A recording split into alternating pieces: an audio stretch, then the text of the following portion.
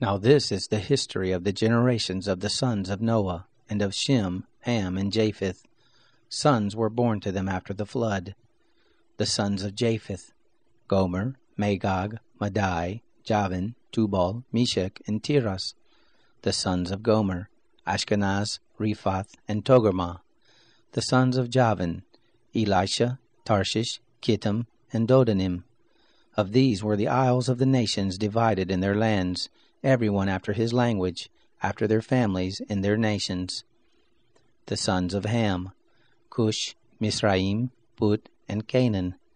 The sons of Cush: Seba, Havilah, Sabta, Rama, and Sabteka. The sons of Rama: Sheba and Dedan. Cush became the father of Nimrod. He began to be a mighty one in the earth. He was a mighty hunter before the Lord. Therefore it is said, like Nimrod, a mighty hunter before the Lord.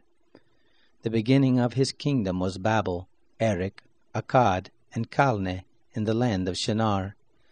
Out of that land he went forth into Assyria, and built Nineveh, Rehoboth, Ir, Calah, and Resen, between Nineveh and Calah. The same is the great city.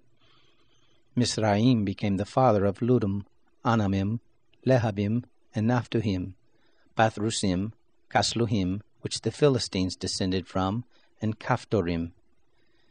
Canaan became the father of Sidon, his firstborn, Heth, the Jebusite, the Amorite, the Girgashite, the Hivite, the Archite, the Sinite, the Arvadite, the Zemarite, and the Hamathite.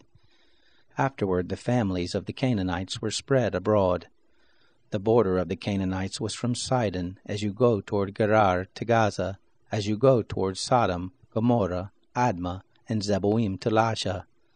These are the sons of Ham, after their families, after their languages, in their lands, in their nations. To Shem, the father of all the children of Eber, the elder brother of Japheth, to him also were born children. The sons of Shem: Elam, Asher, Arpachshad, Lud, and Aram. The sons of Aram: Uz, Hul, Gether, and Mash. Arpachshad became the father of Shelah. Shelah became the father of Eber. To Eber were born 2 sons. The name of the one was Peleg, for in his days was the earth divided. His brother's name was Joktan. Joktan became the father of Almodad, Sheleph, Hazmarpheth, Jerah, Hadoram, Usal, Dikla, Obal, Abimael, Sheba, Ophir, Havilah, and Jobab. All these were the sons of Joktan. Their dwelling was from Misha, as you go toward Sephar, the mountain of the east. These are the sons of Shem, after their families, after their languages, in their lands, after their nations. These are the families of the sons of Noah, after their generations in their nations.